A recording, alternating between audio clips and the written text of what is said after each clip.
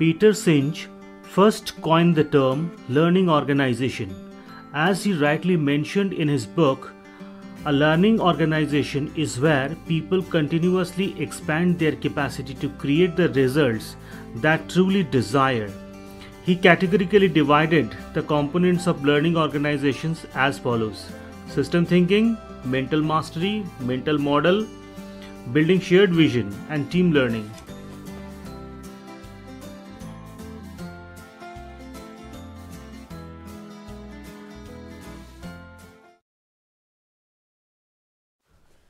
In his book, Peter Singe named Fifth Discipline. There he mentioned all these points. However, he took one point that is most important. Here in his book, he mentioned that personal mastery is the spirit of the learning organization. You can buy this book and read all the things he said. It's one of the most valuable book for the teachers.